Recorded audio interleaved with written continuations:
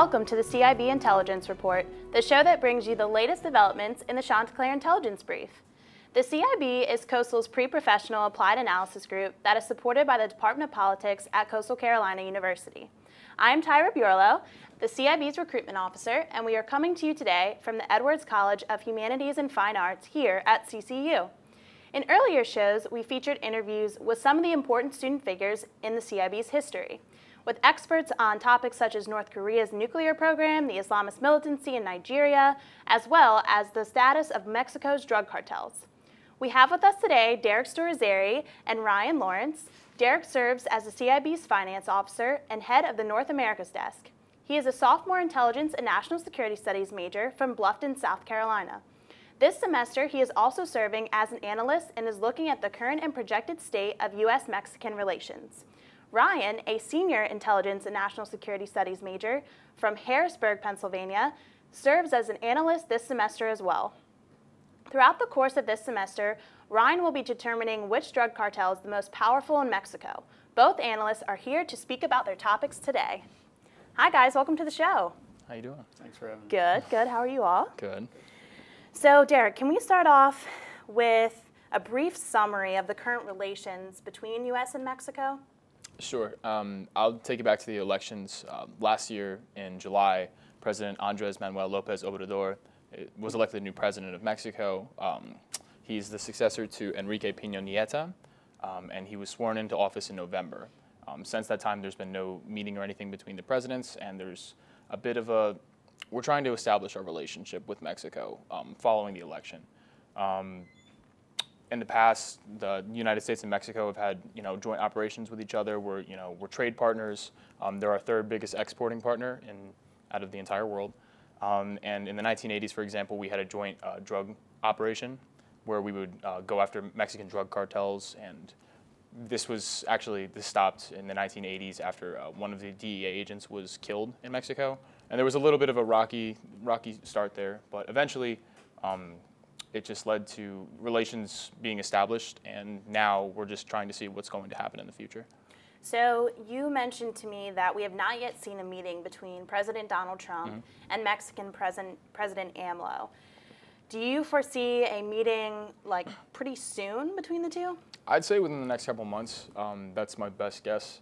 Of course, with every president, every newly elected president is going to have a meeting with another president, especially with a big trade partner or someone right on our border, such as Mexico. And with the hot topics like the immigration and the border wall and all of these things, I think the best thing to happen would be for a meeting to take place between the two presidents, just to see where we stand.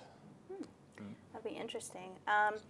Ryan, I want to get to you about the beginning of prominent drug cartels. When did we see them come onto the scene? And later we'll discuss a little bit more of their impact on U.S.-Mexico relations as well. Of course. Of course, this semester I'm working on specifically Mexican drug cartels, but I think before we talk about how they got their start, it's necessary to go back and look at the Colombian cartels that really got the whole process started. The most notorious and well-known, and probably the first well-organized one, was the Medellin cartel, of course ran by the infamous Pablo Escobar. They really pioneered cocaine trafficking, and the Reagan operations in the 80s really shut down their methods of trafficking that involved package drops off the coast of Florida and then bringing it into the United States, at which point they turned to a liaison with Mexican smugglers. And this is really where you start to see the beginnings, and this is during the 1980s, the beginnings of what would eventually become the Mexican drug cartels. The DEA referred to this initial group as the Guadalajara cartel, very prominent throughout the 80s, at least the beginning of the 80s, until the Mexican military conducted a raid on a marijuana farm belonging to the Guadalajara cartel and burned millions of dollars worth of marijuana, which frustrated the leaders of the cartel. So yeah, naturally. So they kidnapped a DEA agent, as Rick mentioned, Enrique Kiki Camarena, in broad daylight, as well as his pilot. He was tortured and brutally murdered, which spurred U.S. motivations to go into Mexico and do something about the problem. They arrested key figures within the Guadalajara cartel, And eventually in the late 80s, what remained of the leadership in the Guadalajara cartel called a summit of the country's most prominent smugglers and drug traffickers, and divided up their territory into what was called plazas, or territories that would be controlled by different cartels. And this is where you really start to see competition and shifting alliances between different cartels. So just to follow up on that matter a little bit, the drug cartels, we know they're very territorial. It's one way we actually, and you have told me several times, they measure their powers based on territory. So what effects do or can drug cartels have on state relations? So in this case, we are specifically talking about U.S.-Mexican relations. But in terms of drive and want for power, can that like bleed over into other borders, specifically between the U.S. and Mexico and the border that we're now seeing as a major conflict? Yeah, of course. I think one of the best known border cities along the southwest border is Ciudad Juarez, one of the best known ones, known for its violence and its high murder rate. But the truth is very often violence does not spill over into the United States. We do see certain conflicts every once in a while along the southwest border, but that's typically designated as trafficker-on-trafficker violence. The fact of the matter is the cartels know that if they allow their violent methods to bleed over into the United States, that they would probably face a lot harder persecution from the United States authorities. So they're more fearful of opposing states, more or less? They have a little more operational immunity in Mexico because of their corrupted officials and their protection networks that they create. So one of the things that we talked about in regards to not only U.S.-Mexico relations, but the effect that it has on drug cartels as well, and that was the cooperation of the El Chapo extradition and trial. We saw him escape several times from prisons in Mexico, pay off government officials. He now was tried and convicted in the United States, with the exception that he would not be sentenced to death. That was one of Mexico's clauses. Can you speak a little bit more of how that could be a positive, you and Rick as well, a positive with drug cartels and U.S.-Mexican relations, now countering drug cartels, not necessarily a positive for them, because obviously the Sinaloa lost their leader, but could you speak to that a little bit more? Yeah, I think that it's a positive sign in terms of cooperation between the United States and Mexico. Previously, Guzman is famous, or El Chapo is famous for his two previous escapes from Mexican maximum security prisons, one in a laundry cart and the second from a mile-long tunnel in which he dropped through the floor of his shower and used a specialized dirt bike to escape to a nearby construction site. So he is very well known for his escapes, and of course those incidents were very embarrassing for the Mexican government. So while they were initially determined to handle it themselves, they realized that by trying to do it themselves a third time and facing a souring relationship with the United States, that they would greatly benefit from extraditing him and allowing the United States to prosecute him in their country. But can you speak to us a little bit more on state relations in regard? We heard from the drug cartels that it's a positive as far as countering that. And now, can we speak to how Mexico has responded to El Chapo's sentencing? Yeah. Sentencing? I can talk a little bit about the whole situation with the United States actually incarcerating him and sentencing him in New York City. I think it shows a sign of good faith between the United States and Mexico, from my personal opinion. Talking back to that joint operation in the 1980s under the Reagan administration, that's something that, sadly with the assassination of Kiki Camarena, it just led to the two countries just splitting off and having a little bit of a sour, taste in their mouth. Right. But with maybe this cooperation could show that the United States is willing to cooperate with Mexico on joint drug operations, especially after the state of emergency declaration by U.S. President Donald Trump. Now the U.S. Department of Defense has $2.7 billion worth of funding they now get to allocate, and I'm sure that a lot of that money is going to go towards drug operations. And Mexico, of course, with the United States-Mexico-Canada agreement, USMCA, coming into the fray, it would probably be smart for Mexico to start to cooperate with the United States in operations like this just to help relations altogether. Because if they want the trade deal to go through, they're definitely going to want to have some operation. But I think this could be the first step in better improving the relationships between the countries, is just joint drug operations following Joaquin Guzman, otherwise known as El Chapo's, sentencing. Okay. So you spoke about specifically El Chapo and his effect that you see on U.S.-Mexican relations.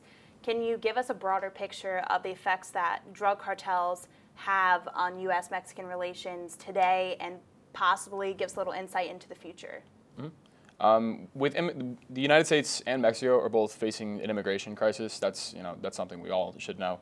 But one of the driving forces behind this is fear of the drug cartels. I mean, they're ruthless. From news sources, you can see that they kill, they steal, rape, all these horrible things to people, and these Mexican citizens are actually scared for their lives, and that's why they try to go to a different country.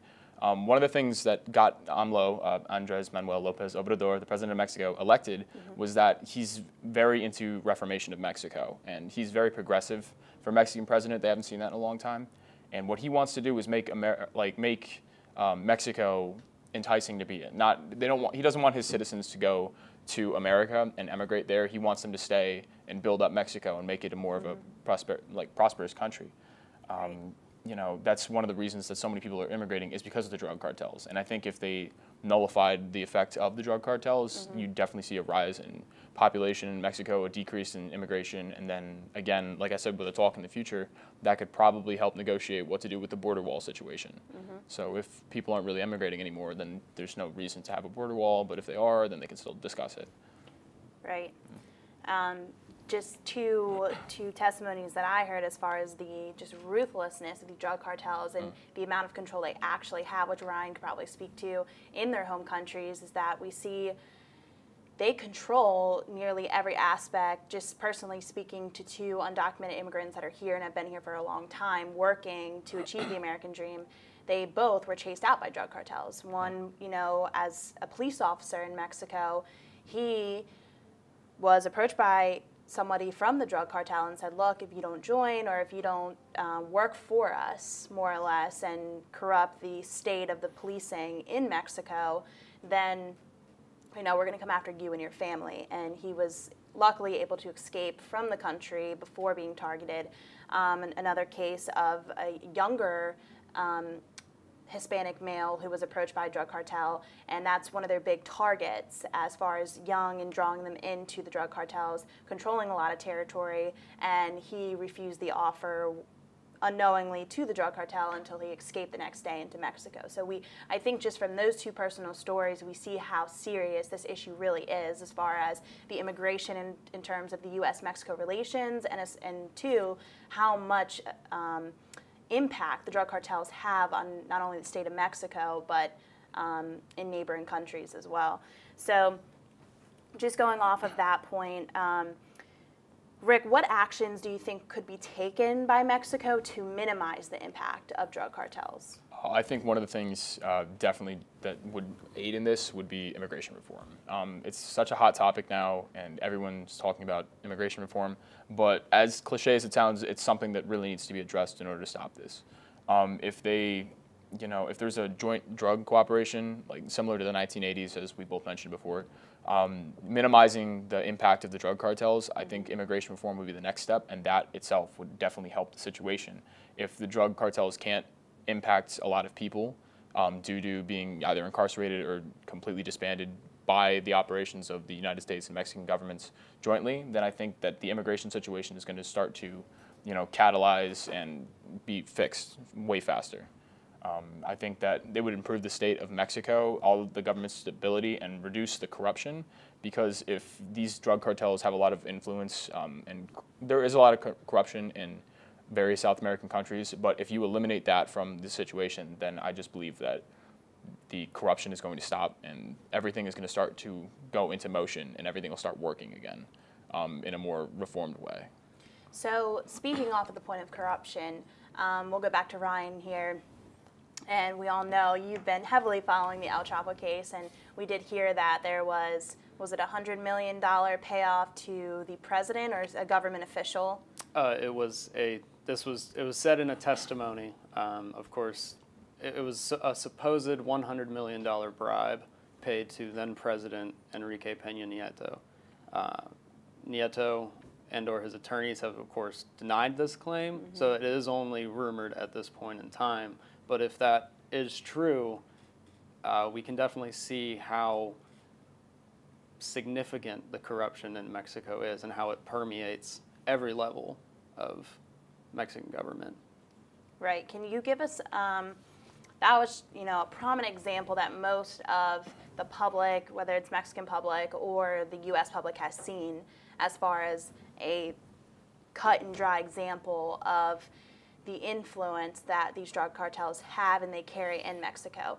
Can you speak to us a little bit more about, in terms of, I think there's a lot of lack of understanding about what the Mexican citizens actually face as a result of the drug cartels being in Mexico so heavily widespread as they are. Can you speak to a little bit more to maybe like their tactics, like how they are so threatening, the things they do? Even you said competitions between cartels can also catch Mexican citizens in the middle, or just violence in general. Can you speak to us a little bit more about those points and the brutality and what we see coming from the drug cartels to have so much influence? Yeah, I mean, brutality is a great word for it. They have military-grade weaponry that they use indiscriminately, and a lot of the times the cartel-on-cartel violence is what catches innocent people in the crosshairs. They can pull up to a nightclub or a bar and just open fire. So I think a lot of it is the fear that they strike in the citizens there, and to some extent they even have police officers that will kidnap people and drop them off to cartel personnel. Wow. So it really is a matter of fear.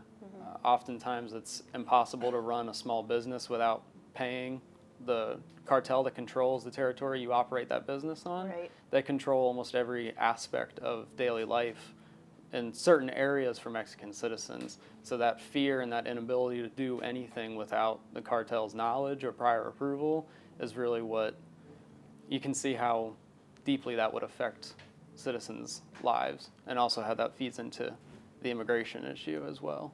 Now, just speaking off that one point where you mentioned small business owners having to pay cartels, they run their, the head honchos, they run those businesses as far as the economic aspect of it, and really get a good portion that those businesses are supposed to be taking in for themselves. And one of the cases I mentioned previously about a guy, his brother and sister actually run a business, and he said that the amount that they owe is insane a month. They owe sometimes a little over $1,000 a month to these drug cartels to continue operating the businesses in Mexico, which $1,000 is a lot different in Mexico than it is here.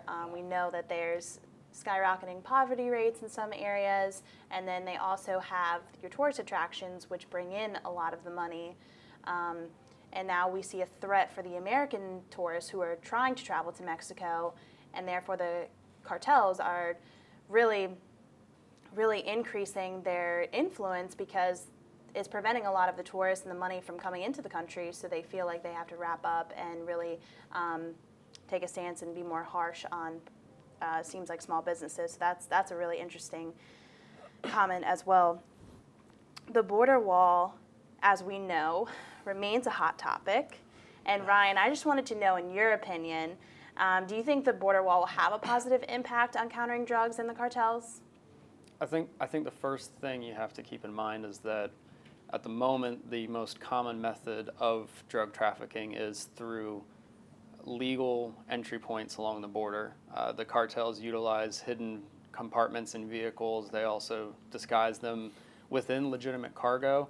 One thing that came out of the El Chapo trial was a case where they packed jalapeno cans full of cocaine and hid them among the real cans.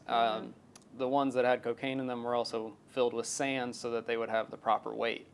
This is really a sophisticated smuggling operation, and it's not just the entry points along the border. It is also, they will use submersible crafts along the coasts. They will use drones to drop lightweight packages over the border for clandestine pickups. They do still utilize mules and Right. drug-carrying personnel to go along remote trails along the border.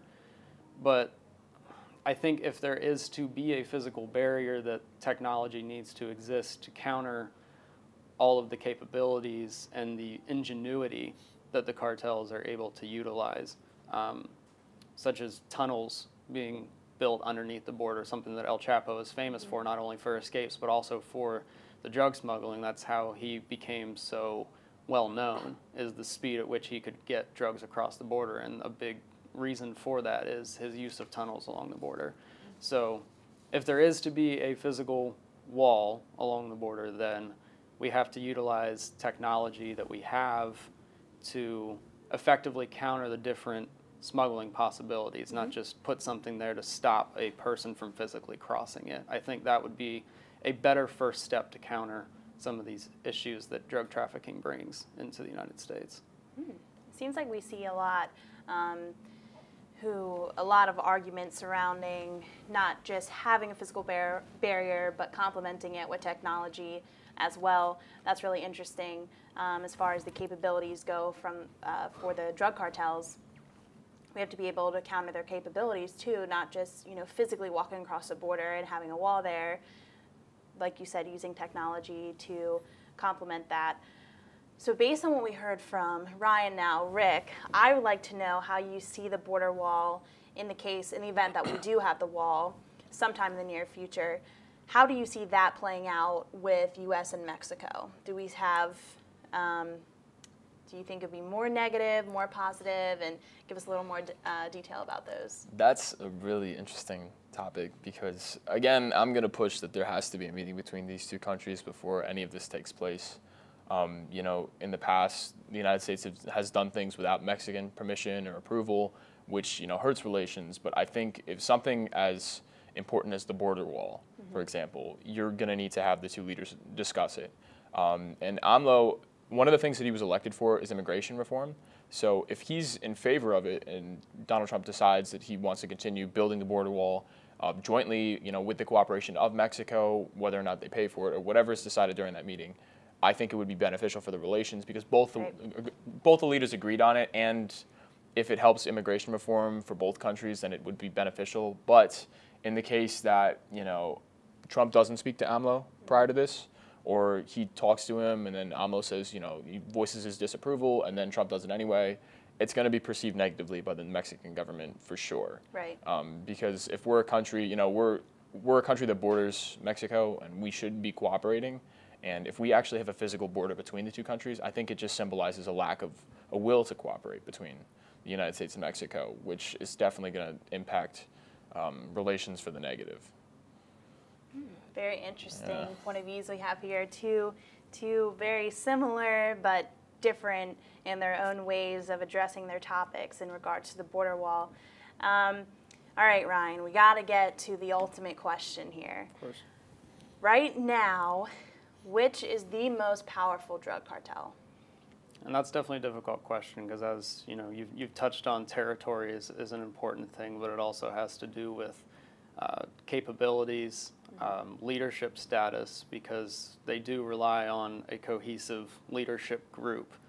When leaders are removed, as we've seen during the Mexican drug war over the past decade, when you do remove leaders, there is a vacuum that exists that then it creates competition for leadership, and that certainly spikes violence rates. Right. As individuals within the cartels split, they create warring factions, and they vie for greater power. Right. So I would have to say right now, still the Sinaloa cartel, as they've been around for such a long time, even with the conviction of El Chapo, I would say how that plays into it is it signals what is certainly an uncertain future for the Sinaloa cartel. The suspected current leader, Ismael El Mayo Zambada, a longtime associate of El Chapo, is currently the leader of the Sinaloa, but he is aging and rumored to be increasingly isolated. You also have the issue of Chapo's two sons that are, in some cases, rumored to be prominent figures within the cartel, and in others considered to be spoiled children who don't have a place in the leadership group. So, you know, we could start to see a deterioration of the Sinaloa over the coming years. It is a slow-going process, though. They do still possess the largest international footprint, as well as the largest footprint in the United States. So that says something. But they do have challengers, especially in the Jalisco New Generation Cartel, or also known as the CJNG. They are very aggressive. They've expanded their territory quickly, and they are up and coming. So they do present a significant challenge to the dominance of the Sinaloa cartel. So we have the classic intelligence prediction here, very long and drawn out, no point estimates here. But Rick, I would like to lastly go to you and just ask, what is the most important policy or event that needs to happen to really ramp up U.S.-Mexico relations in a positive direction? If you could name one thing, probably the most important, nail it down now. I'm going to say kind of a hybrid. I think the most important things are a meeting about immigration reform needs to take place, but I also think the ratification of the USMCA, the United States-Mexico-Canada Agreement, also needs to take place, and those are the two things that are going to rev up the relations between the United States and Mexico, and possibly Canada, but that's not my topic. So we're seeing a positive outlook. Yeah, hopefully, I'm going to predict hopefully it'll be positive, but again, that's contingent on whether or not the United States and Mexico agree on anything. There's a whole issue discussing labor reform in Mexico before the next, because the USMCA has actually been signed and ratified by Justin Trudeau, Donald Trump, and then former President Enrique Peña Nieto. That happened in November of last year, and all of the Congresses are just waiting on ratification now. Right. But there's a couple steps along the way that each country has to take. So there was the issue of like tariffs imposed on Mexico. That's a big issue, and they're not signing their labor reform bill until the tariffs are addressed. So things like that need to happen in order for the USMCA to be ratified, and then for a meeting to happen between the two world leaders. Very interesting stuff we have here. Well, this brings us to the end of our program. I want to thank our guests, CIB analysts Derrick Storzieri and Ryan Lawrence, for their timely and up-to-date insight on their topics of research. For more about the CIB, please visit our website, www.cibrief.org, CIB Brief, or our social media pages, which you can find on our website. This is Tyra Bjorlo with the CIB Intelligence Report. Thank you all for watching, and see you next time.